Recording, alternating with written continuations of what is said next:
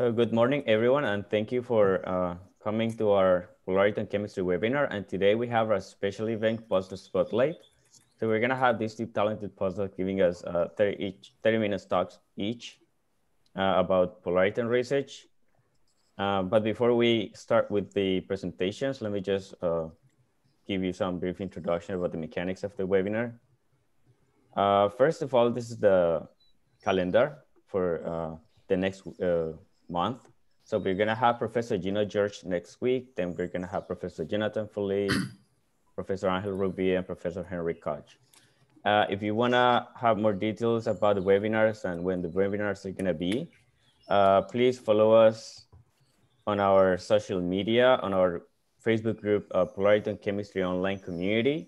You're allowed not only to post things related to the webinar, but also to post things about anything that can be important for the Polariton chemistry community, like postdoc, positions, and stuff like that. If you cannot make it to the webinar due to the time zone, then you can also watch the videos on our YouTube channel, Polariton Chemistry Webinars. And about the mechanics of this webinar, because the talks are gonna be only 30 minutes this time, and we're only gonna allow questions at the end of each presentation. So if you have any question, I ask you please to wait until the end of the presentation, then you raise your hand, and then I'll let you ask the question to the speaker.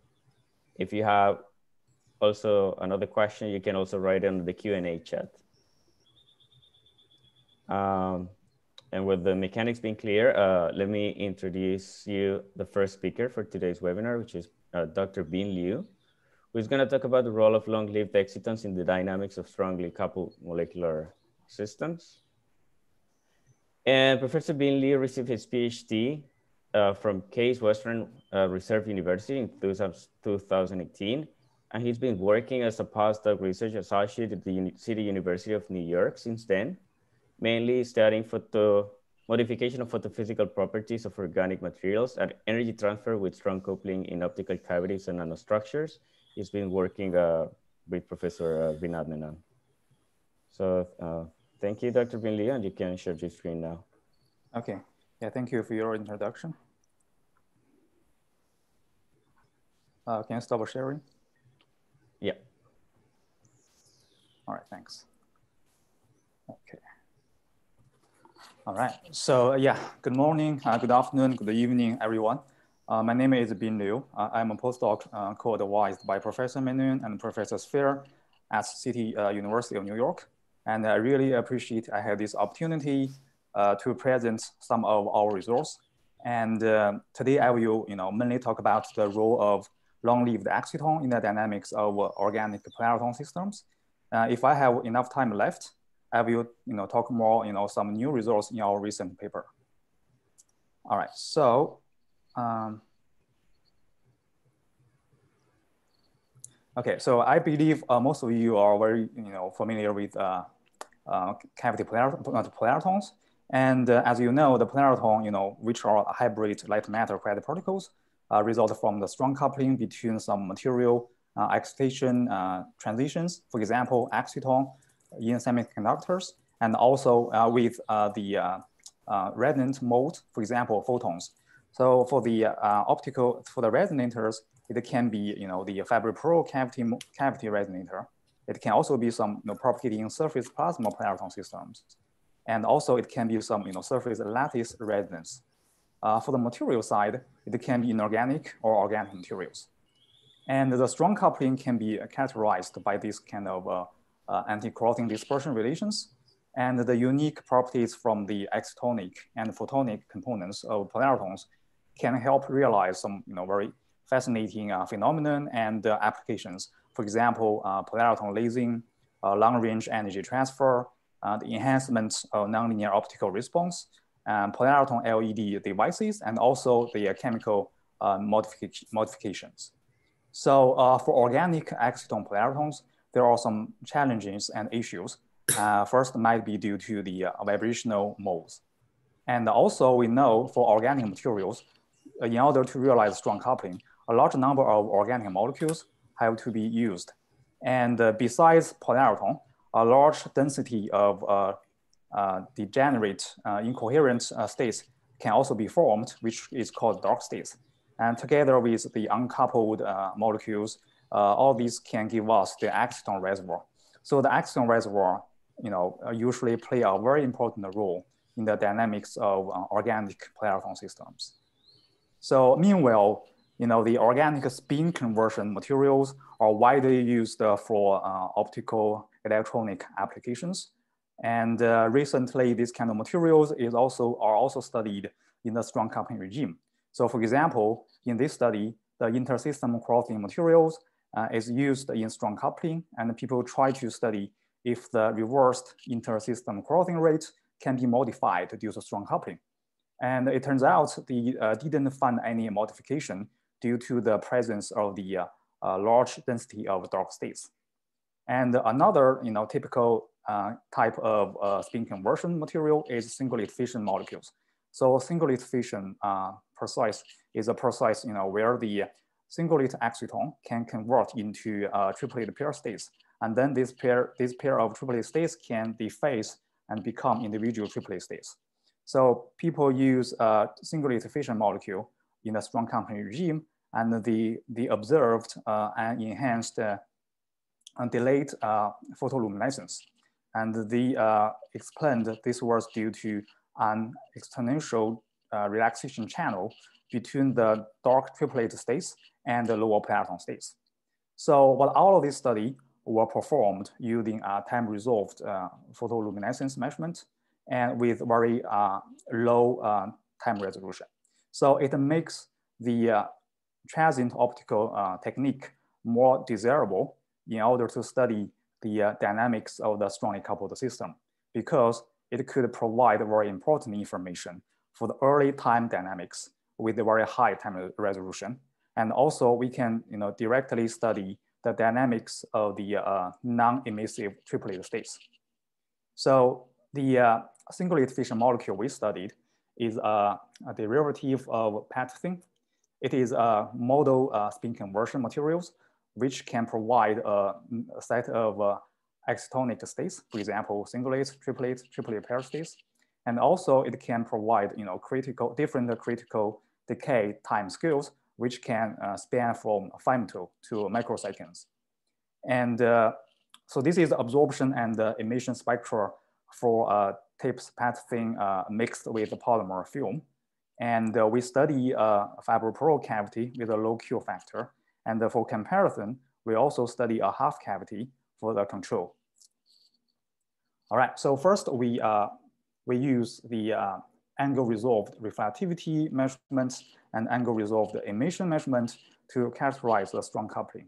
And we found the Rabi splitting from our system is around 110 MeV, which is larger than any loss from the individual components of the Polaritron states. And next, we performed the transient optical measurement with the control sample first.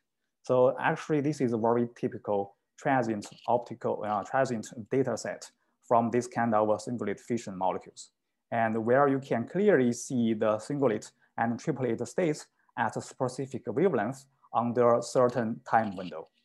And in order to analyze the data to extract the decay rate, we use standard procedures to analyze the data. So I will not go into the details, but just to let you know, first we use a singular value of decomposition in order to find out the number of the linearly independent components, which gives you the number of the distinct species in the excitonic dynamics. So it turns out we found two ensembles of a singlet exciton, which can undergo singlet fission process.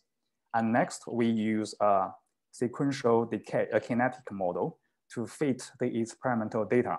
So from this kind of analysis, first, we can find out the characteristic spectra corresponding to each step in the sequential model.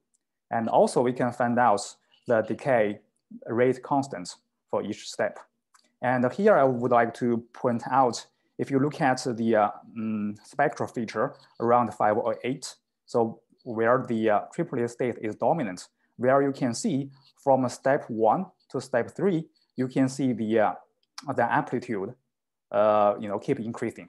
Then when go to step 4, you can see it will reduce. So that corresponds to the decay of the triplet states. At the very beginning, for the first 3 steps, the triplet states will be populated, and then for the step 4, the triplet states will decay. All right. So next, we performed the transient optical measurement for the strongly coupled cavities. And so first, we just use a probe without any pump to locate the polariton states. And then we turn on the pump. We use different wavelengths to pump the system. So the wavelengths can be resonant with the upper, lower polariton, can also be resonant with the vibronic sideband or the exciton. So actually, the transient optical data looks very similar, no matter what kind of wavelength we use to pump the system. So this is the experimental data. So here, I would like to point out some key features.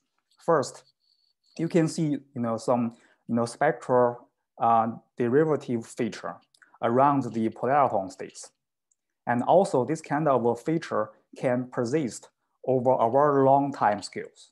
Okay, so that's the key features from the transient data. And then we use the same procedures to analyze the data and to find out the decay rate constants for the strongly coupled cavity. And by using this kind of decay rate constants, actually we can reconstruct the data. So these are the simulation results, where you can see a good agreement between the experimental and the simulation results. And then we can compare the decay rate constant with those values from the uncoupled system.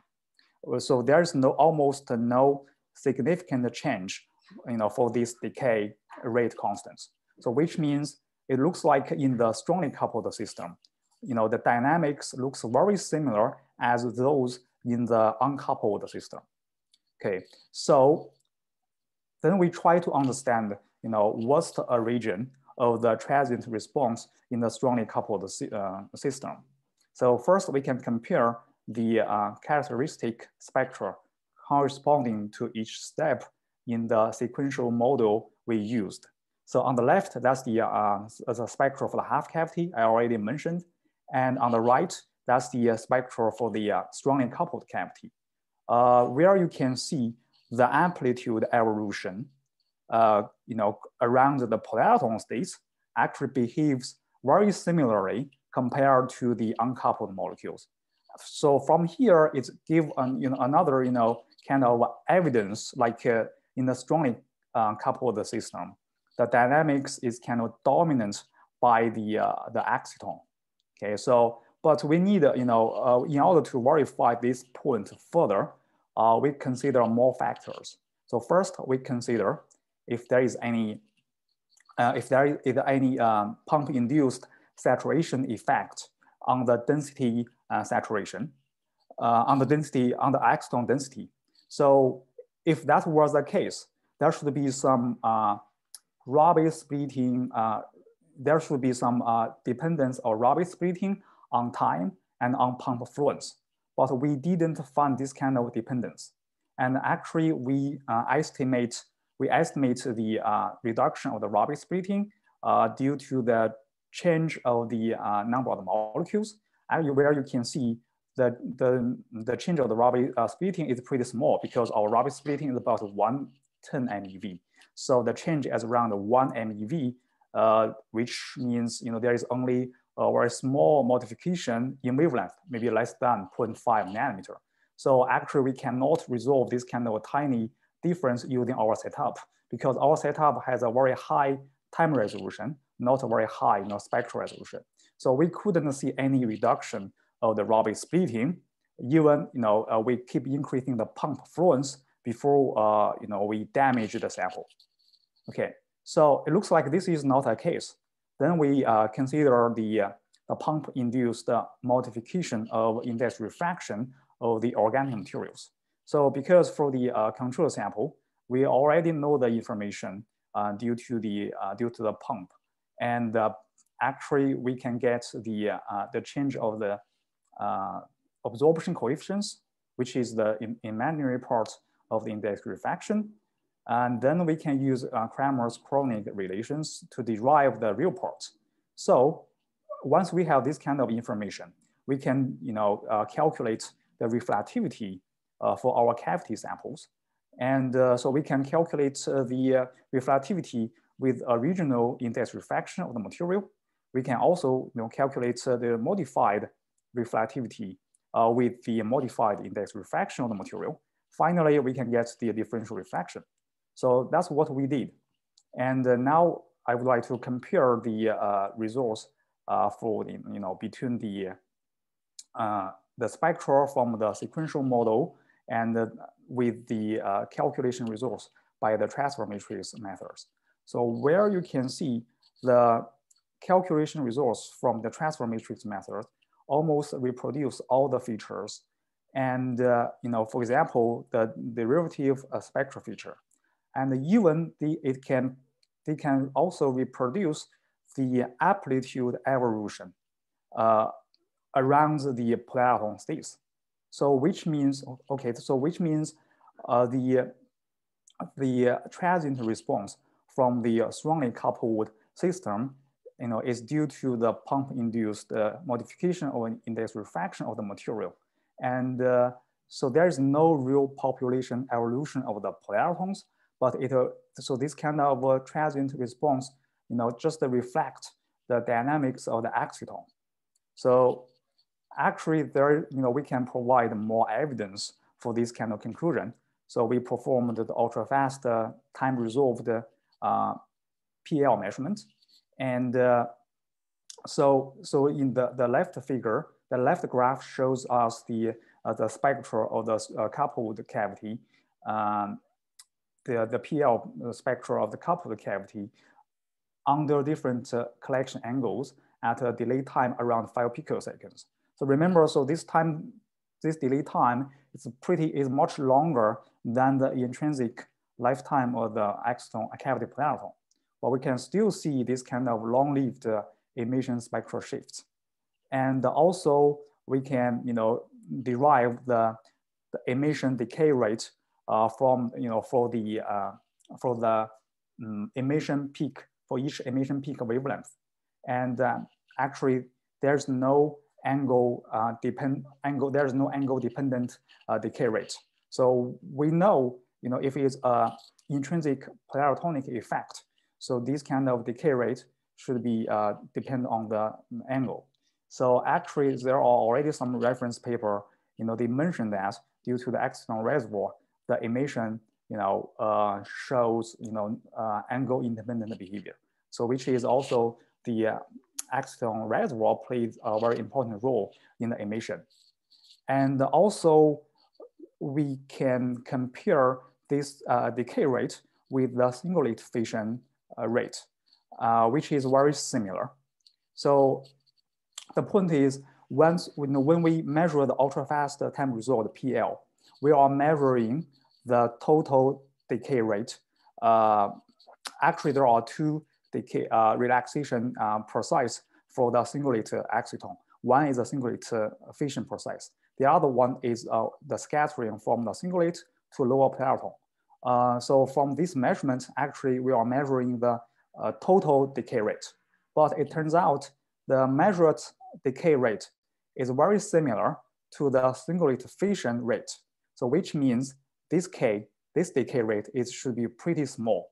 This implies there is only very weak scattering between the singulate exciton to the lower Polariton states. All right, so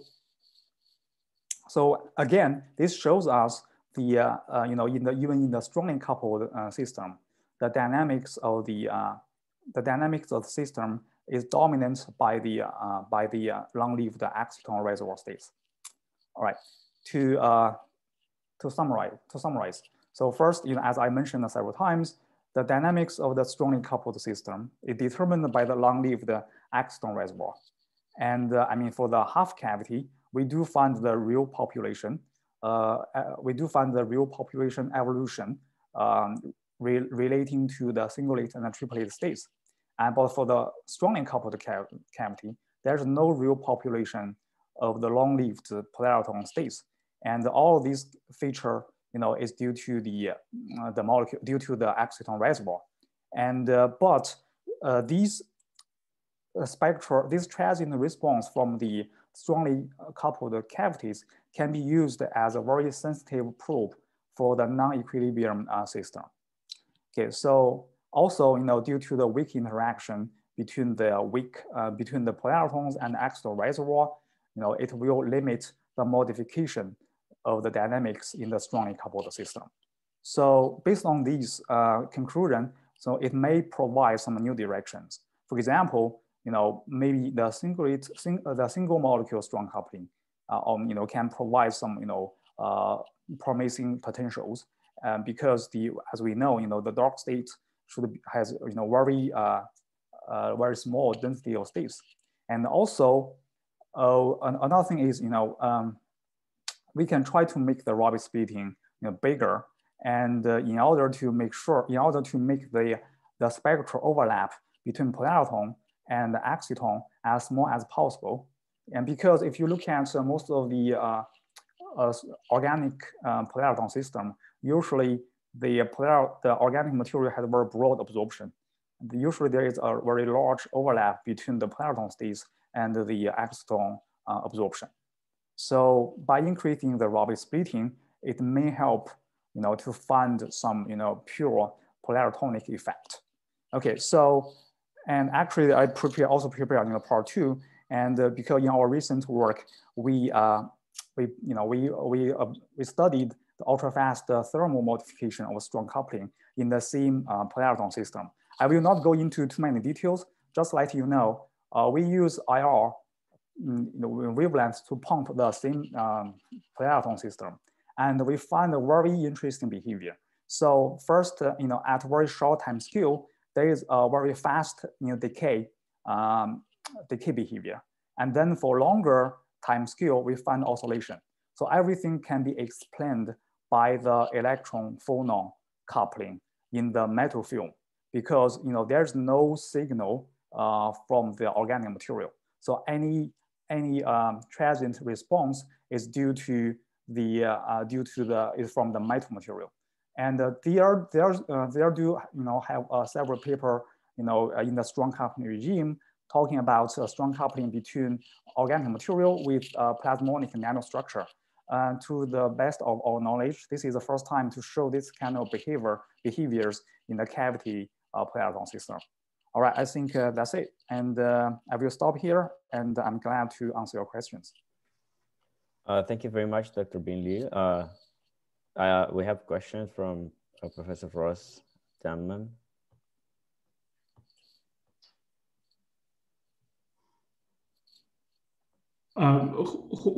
No, it's. Oh, yes, Professor Howell. Okay, sorry. Wait? I don't. Can I talk, or do you want me to wait? No, I think you can talk. Yeah, I think you can talk.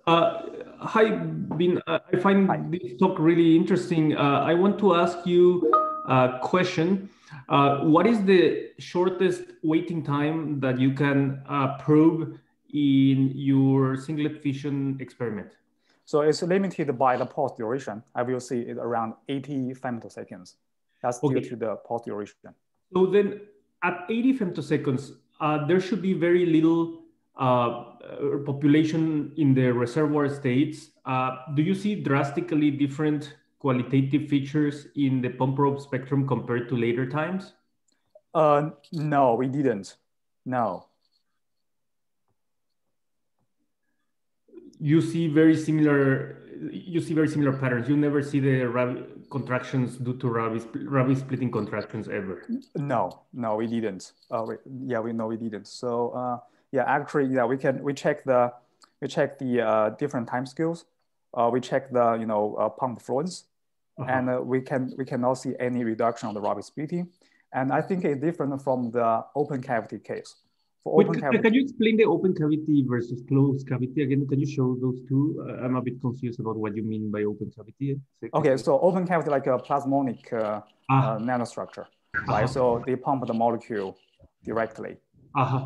And they can find, once they keep increasing the pump influence, the rapid splitting, will close. Yes. But in our case, we didn't. And we believe, first of all, you can see the rapid splitting, the change of rapid splitting is pretty small. I think, it's limited by the spectral resolution. And also for the plasmonic cavity, due to the, large enhancement of the field in the local area, it might be easier to see this kind of change. I see. I believe the Scholes group in Princeton also never saw the rapid splitting contraction. Yes, I remember. Also, they also mentioned they find some oscillation behavior. I'm not sure if you remember. Actually, we also see this kind of oscillation. It relates to the metal mirror. Okay. So yeah, this is a kind of well studied for the plasmonic nanostructure. And but we first time shows this kind of stuff for the cavity Polaritron system. Thank you very much. Okay, we also have Professor Jeff Ulrusky and Professor Bill Barnes. Does that mean I go first? Yeah. That's what I mean. Thanks a lot for a very interesting talk. I had a couple questions. I guess one I will ask is in terms of seeing the coherent oscillations, as you say, people have seen this in plasmonic systems, and I think there are also reports of people seeing modified electron-phonon coupling due to cavities. Do you have any evidence for that? So actually in this picture, this is a very long time scale. Actually, if we zoom in for a short time scale, and we do see this kind of huge change, which happens within the maybe around 1.5 picosecond. And in order to explain and understand this kind of behavior, we introduce, we just check the reference paper and using the electron phonon coupling, like, basically the electron temperature and phonon temperature can, vary due to the pump fluence. And due to the electron phonon coupling, actually, we can reproduce this kind of feature.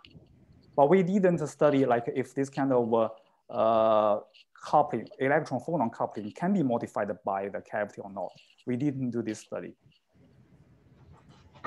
Okay, thanks a lot. Yeah. Now Professor Bill Barnes. Yes, Ben, thank you. Very nice talk. Actually, Jeff just asked my question, so I got my answer already. So thank you. But nice okay. Talk. So if there's no more questions, I thank you again, Dr. Bin Liu. And now we go back to Dr. Rui da Silva. So let me just briefly introduce Dr. Rui da Silva. He is a theoretical physicist specialized in the behavior of matter under optical excitation in the strong field regime. He graduated from University of Porto in 2010. He did his bachelor in science. And he pursued his master's in science in theoretical and computational chemistry at the Universidad Autónoma de Madrid in Spain. And then at the same university, he began his PhD to work in studying the atomic molecules under intense laser pulses, specializing in quantum dynamic simulation of systems subject to strong electric field excitations. And after his PhD, he moved to Max Born Institute in Berlin to work with Professor Mikhail Ivanov's studying high harmonic generation in solid state targets. Finally, in 2018, he integrated the Sols group led by Johannes Feist to start studying ultrafast molecular polaritonics. Welcome and thank you for accepting our invitation, Dr. Rui da Silva. You can share your screen.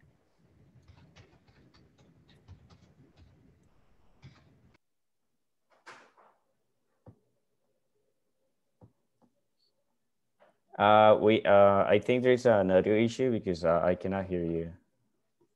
Sorry. Thanks for the introduction. I was muted myself. Thanks for the introduction, Juan. Do you see my screen now? Yes. Okay.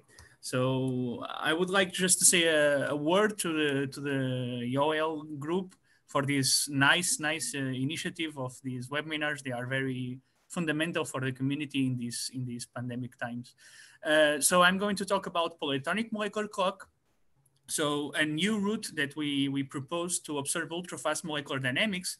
I'm Rui Silva, and I work at the Universidad Autónoma de Madrid at the group of M-Muscles led by Johannes Feist.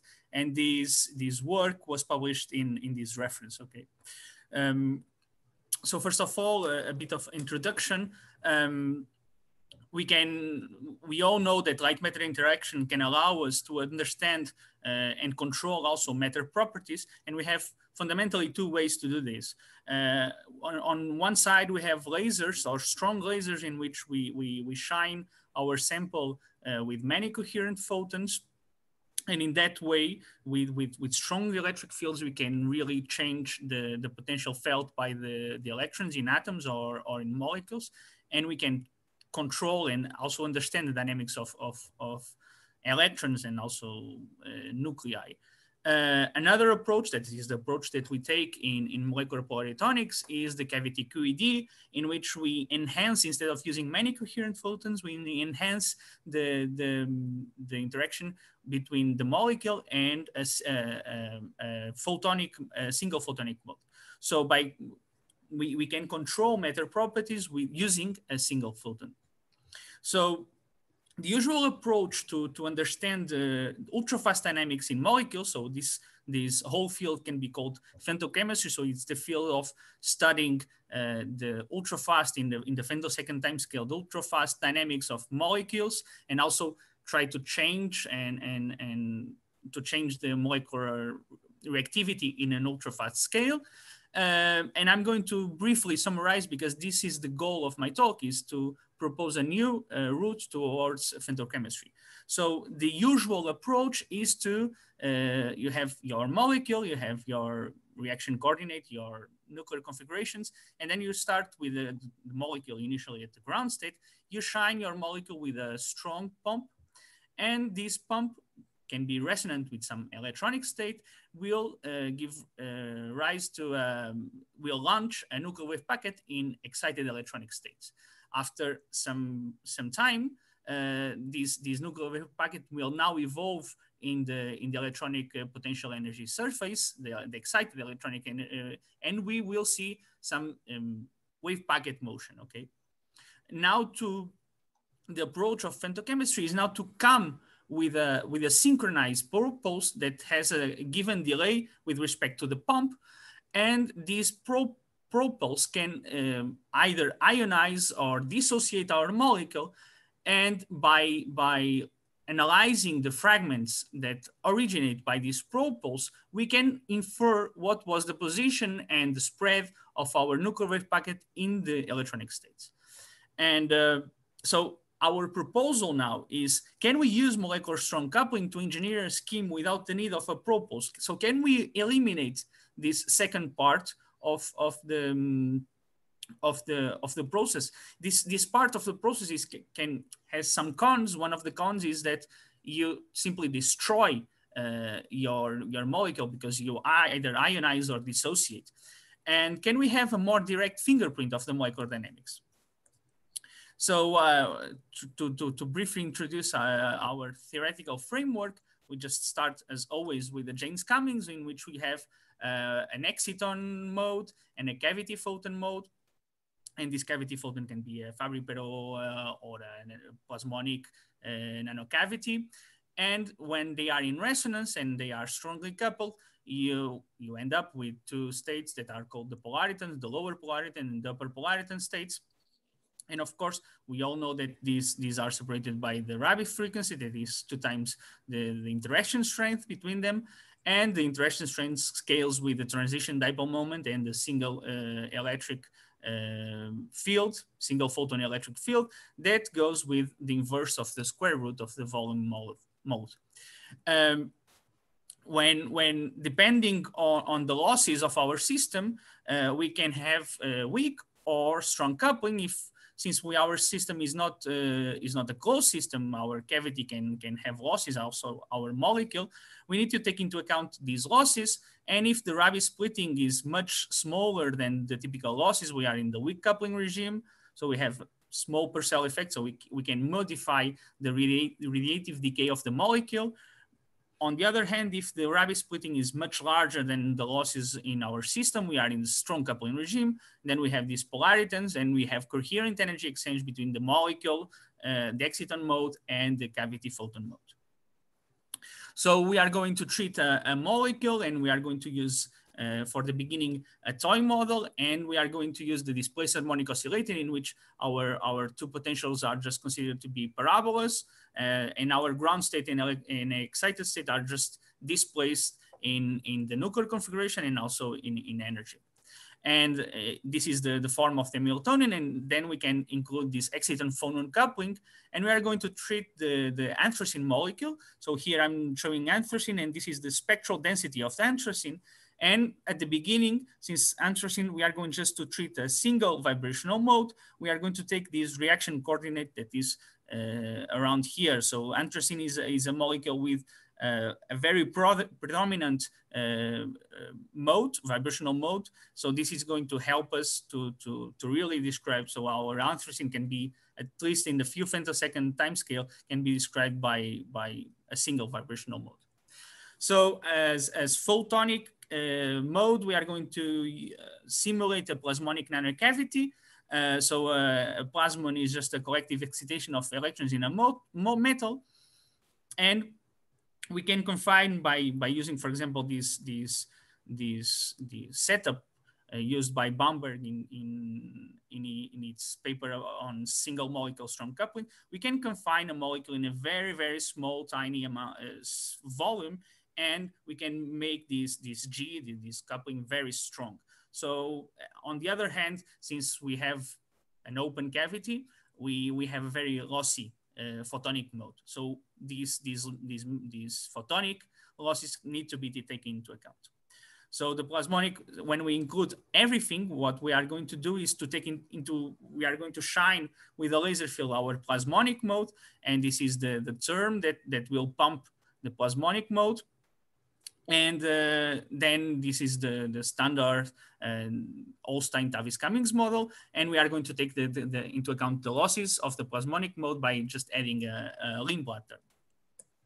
Okay, just a brief tour over Polaritonic potential energy surface. The way that we are going to understand all of the physics are going to rely heavily on the Polaritonic potential energy surface.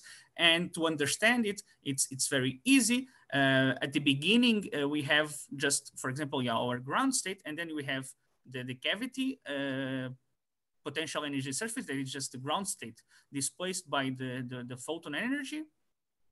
And then we have our excited electronic state. If these are the bare curves, if we diagonalize, we end up with new potential energy surface that are now the lower polariton energy surface and the upper polariton energy surface. Okay. The thing is that now G is dependent on, can be dependent on Q, but more interesting is that the character of our lower polariton and our upper polariton depends on the nuclear coordinates. So in strong coupling, these may change drastically the molecular dynamics. So you see that also the exciton, the bare potential energy surface are very different from the lower and the upper polariton. So in this way, we can take advantage of this, and this is what the field of polaritonic chemistry. And for a particular view, at least the view that we have here in our group, you can look up in these two articles about review of polaritonic chemistry. Okay. So the polaritonic molecular clock is just this, is we are going to shine our molecule, our plasmon, with a laser field. And if we do that resonantly with the lower polaritonic potential energy surface, we create an ultra short pump pulse that will launch a nuclear wave packet. If we wait a bit in a femtosecond time scale, this wave packet, of course, is going to evolve. But the nice thing is that the character of our nuclear wave packet will change. So if we are here, predominantly here, when Q is smaller than 0, we are predominantly in a cavity dominated regime. So our polariton is more cavity-like, and when we are further apart, when Q is greater than 0, we are mostly our nuclear wave packet have mostly an excitonic part. So what will happen is that, of course, we are going to start to vibrate in this potential. So we are going to back and forth in this potential energy surface. And the only way, since our cavity is the only leaky part in our Hamiltonian, our molecule only have opportunity to decay when it is around this region. So we can probe when our wave packet passes a photon-like region, that is when K is smaller than 0. So I'm going to show you, so the nuclear wave packet in the excited subspace. So what I'm showing here is really, so I shine explicitly with a laser field, and then this creates a nuclear wave packet here around 0 at time. So this is time, and this is the nuclear coordinate, okay? And what you see here is the vibrational motion of our nuclear wave packet. And what I'm showing here in blue is the cavity population. So the cavity population is proportional to the light emission of our system. So our system only releases photons when we have a given cavity population. So this is the time-dependent emission of our cavity. And what we see is that if we integrate the most photon-like, that is when Q or R is smaller than 0, if we integrate this in time, we have the orange curve, okay? And you see that this orange curve follows closely the cavity population. So if we are in an experiment and we look at the time resolved photo emission, we can have a direct fingerprint of molecular dynamics in an ultra-fast time scale. So in a few femtosecond time scale, okay? So we can have an all optical probe of nuclear motion without probe pulses. We have only to shine our molecule with a pump, and then by looking at the time resolved photo emission, we can see directly the nuclear motion.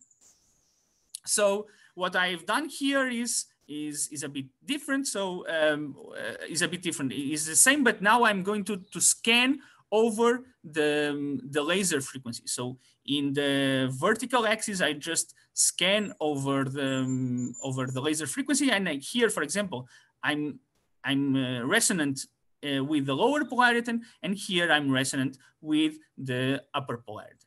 And what you can see is that, so this is the cavity population and this is the molecular population. And you see that the molecular population is having these modulations, and this period is really the period of the classical period of acceleration of our lower polariton potential energy surface. So we can really trace back this oscillation frequency by looking at the time-dependent cavity population. When we go from strong to weak coupling, so now what we are going to do is going from very high Rabi splitting to small Rabi splitting, and what we see is that these stripes are no longer equally spaced. When you change the Rabi splitting, this period is going to change, and this is just an effect that our potential energy surface are changing when we change the Rabi splitting. So we are really probing the polaritonic potential energy surface, not only the bare potential energy surface. And in weak coupling, the picture that we have is a bit different. So in weak coupling, we don't change the potential energy surface. What we do is just introduce a small decay that is now dependent on Q. So for example, if my cavity is in resonance at Q equals 0, what this is going to show is that I'm going to, each time that our nuclear wave packet passes at Q equals 0, you will see a flash of light coming out from our plasmonic structure. So up to now, I've only talked about a single vibrational mode. So what happens if we include the more vibrational modes? So indeed, we are going to take into account all the vibrational modes of the anthracenes. We are going to take into account the full spectral density. But of course, we end up with an Hamiltonian that has a lot of degrees of freedom. So this is too complex for a brute force approach. So our solution is to use tensor networks or matrix product states. So the idea of matrix product states is that usually a many-body Hilbert space is so large that you cannot do a brute force approach because there is no computer on Earth that can treat more than 20 bosons, okay, with 10 states. So you end up with an Avogadro number, so it's really impossible. But we have a thing that is called area law. So the interesting part of the Hilbert space usually is a very, very tiny part of the many body of the full Hilbert space. And indeed, what we can do is, if you imagine your wave function as a tensor with each index related to a given degree of freedom, we can map this big tensor that is unbearable to treat computationally to a local contraction of the contraction of local tensors. So these local tensors are, this can be done exactly, but if we truncate this dimension now, we can reduce substantially our parameter space. And so this is the basic idea of tensor network, is to create a network of tensors that emulate the structure of our Hamiltonian. We can write then a full wave function with billions of coefficients as a contraction of many local tensors. So we can do things that are unthinkable on a brute force approach. And to do that, since we have like this is the kind of Hamiltonian that we have in the Exciton phonon coupling.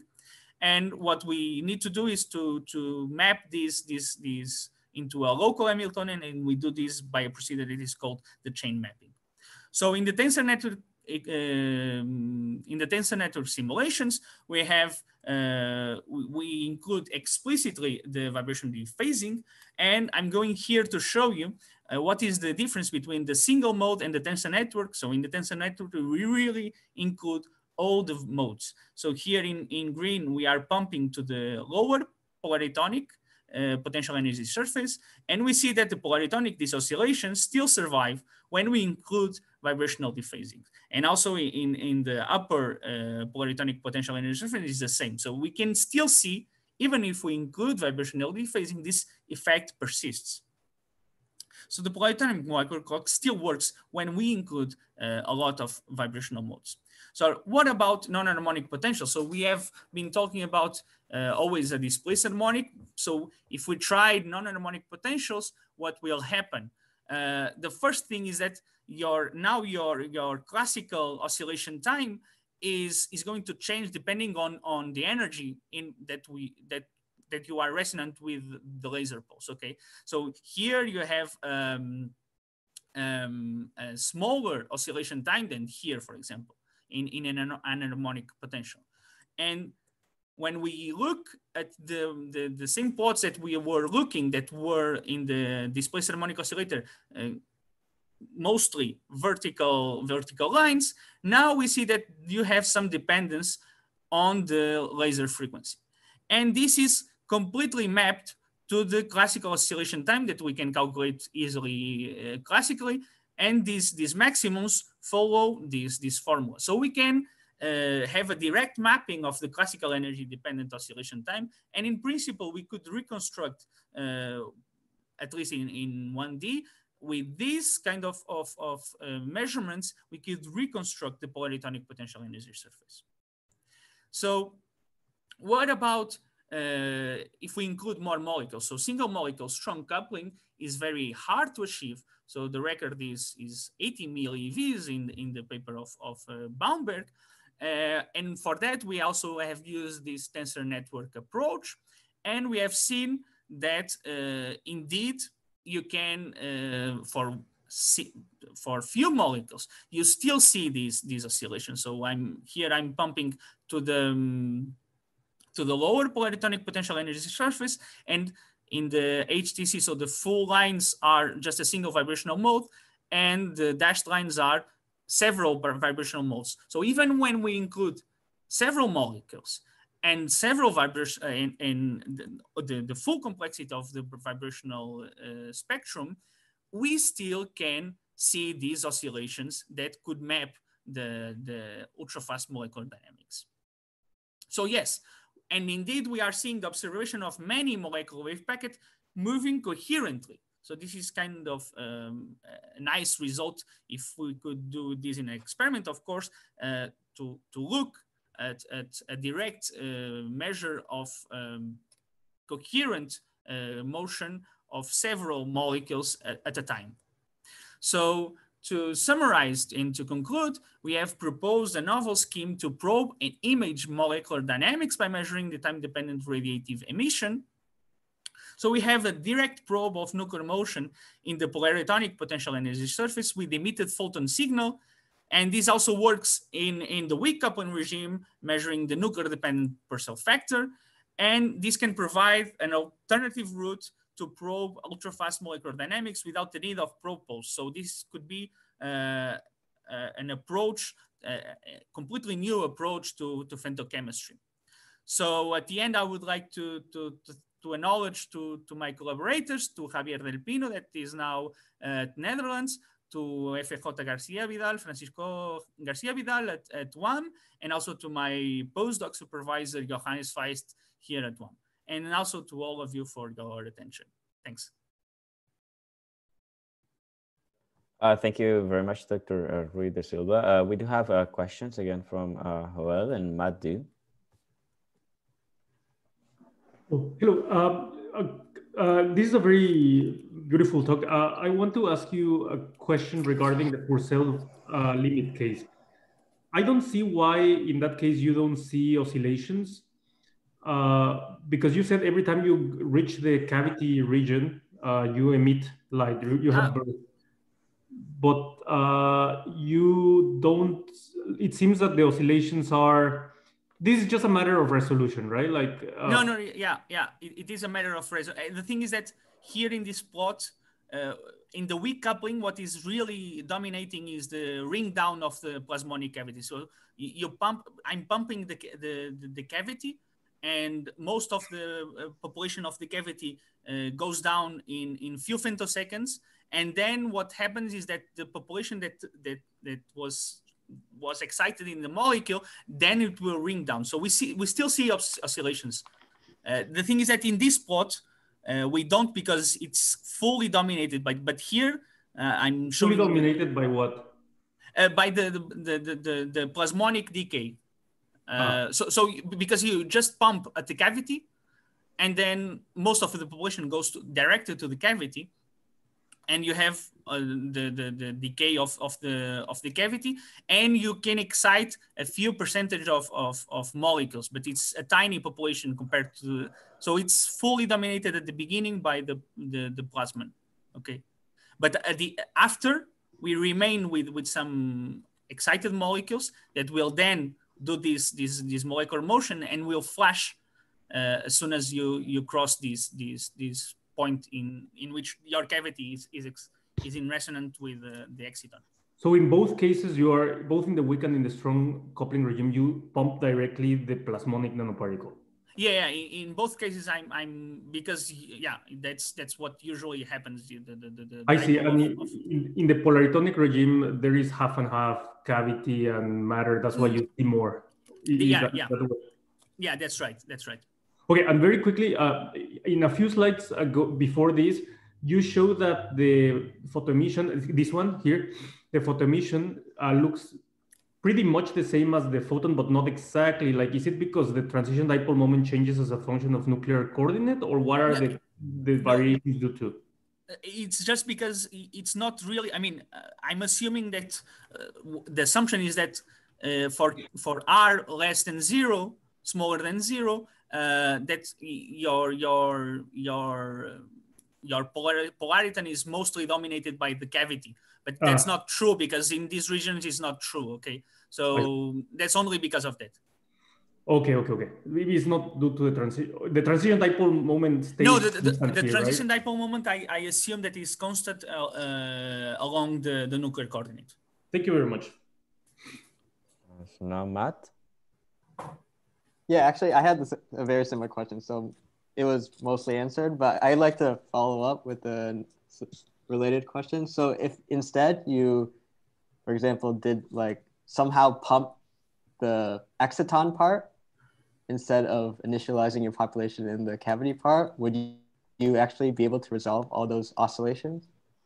Or... I mean, the thing is that, okay, so the thing is that, okay, so I have my cavity and I pump, I really scan over the laser frequency. So I'm pumping at the beginning at the lower polariton, but for example, if I pump here at this energy, I'm pumping mostly the exciton. But still, if you create some nuclear wave packets, you will observe also oscillations. So that's what I show here. Even when I change the laser frequency, I still see the oscillations. Okay. But I'm saying if you go to your next slide where you showed so like at Robbie split equals 0.1, right? Or 0.05, right? It seems to have a much lower resolution compared to yeah.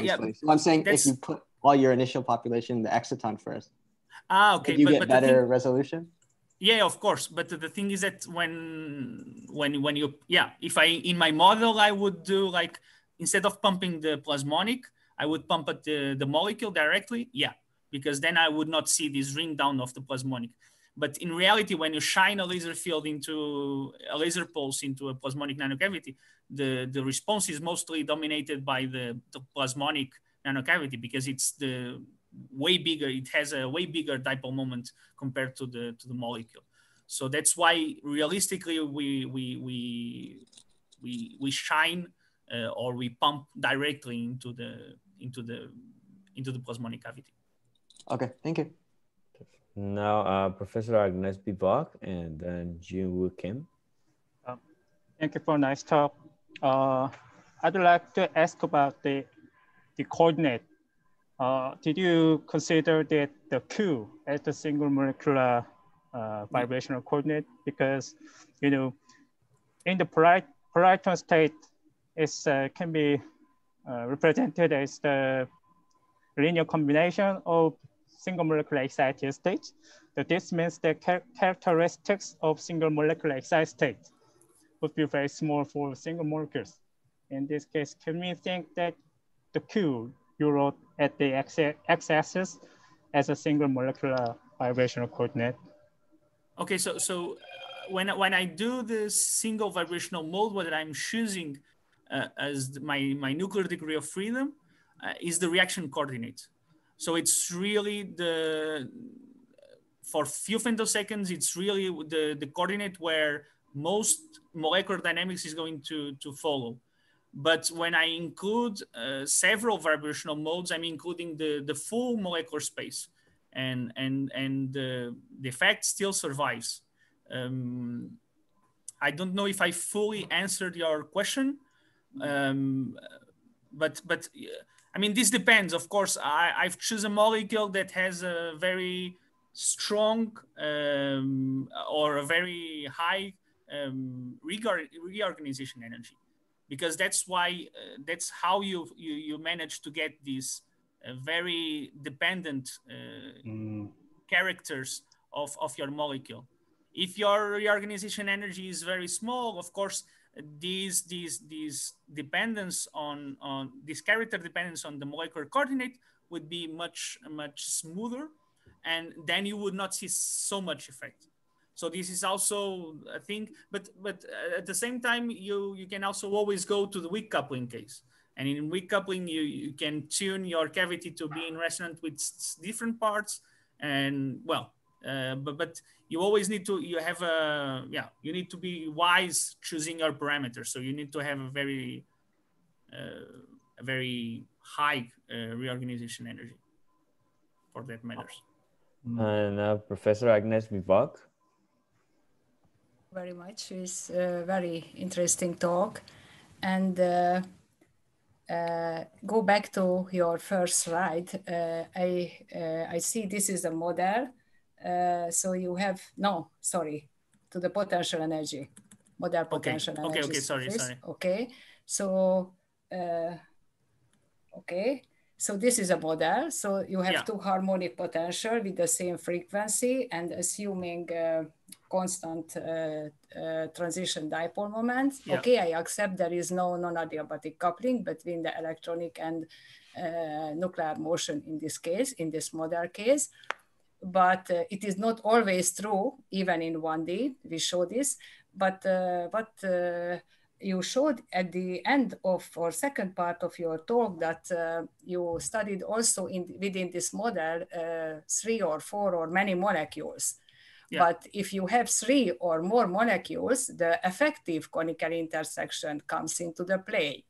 So this model will not be valid anymore because you will have a very strong non-adiabatic coupling induced by the cavity between the nuclear and electronic motion. So that's, and then it will be, how to say, disturb the whole stuff. Because there will be a very strong, very fast population transfer between the states.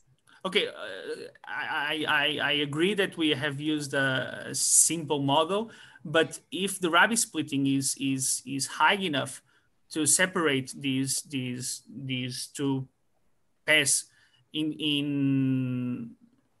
this will avoid non-adiabatic crossings because they are non-adiabatic couplings because they are important when you have very tiny differences in energy between the pairs. And I would assume, I mean, of course, it's model dependent. I'm not saying that this will work for any case. Of course, if you have to take into consideration electronic states that are close by conical intersections, but at least for the reaction coordinates or this approach, if you have a very high reorganization energy and your Rabi splitting is high enough, then you would be fine and you would avoid non-adiabatic couplings, I assume. You cannot avoid this because you will have a strong collective conical intersection. I mean, but when you have several molecules, yes, 3 and more. Okay, but the thing is that imagine that you have no adiabatic couplings for the single molecule case. You have electronic states. Okay, I accept that there is no in your model. I accept it's okay, it's fine. There is no non-adiabatic coupling. But if you go 3 and 4 more molecules, there is an effective conical intersection. You cited the paper with Johannes 2018 in the photonics. And then he showed that there is a strong effective conical intersection. And I understand it's fine. So it's a coupling induced by the cavity. But we are here very close to the equilibrium. So if we avoid the regions of molecular configuration that have conical intersections, we don't study at all conical intersections, but if we just avoid this part of the configuration space, and if we are fine with it, I would not see any reason for not work for many molecules. Okay, thank you. Okay, maybe just a quick follow-up, just a question I have just following this discussion. So do you think you can use something similar to what you're using right here to study wave packet dynamics, to study some effects of conical intersections in molecular systems? I think in principle, yes, I would say so. But the thing is that you would need to think on what is the more involved dynamics, because here the dynamics are very clear and simple. But the main idea is that you have a nuclear wave packet that travels around the configuration space of the molecule. And now this potential energy surface is the character is dependent on this coordinate, on this molecular coordinate. And when I'm in a configuration space where my cavity is dominant, I'm going to decay. And that's the idea. So in principle, you can study also dynamics around conical intersections, I would say so, but you will need to think more carefully on these complex dynamics around, or you need to take into account explicitly non-adiabatic couplings, but that was not the point. The point was just to illustrate the idea.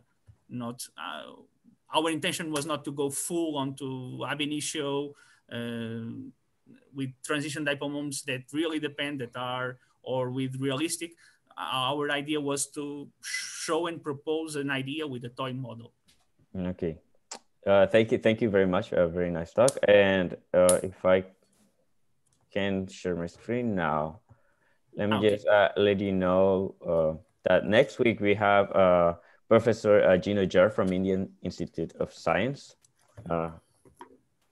He's gonna talk about controlling chemical reactions through cooperative vibrational strong coupling. So please don't miss next week's Polariton Chemistry webinar. And thank you very much again to Dr. Rui da Silva and Dr. Bing Liu and all those who came to the webinar today. Thank you very much. Thanks.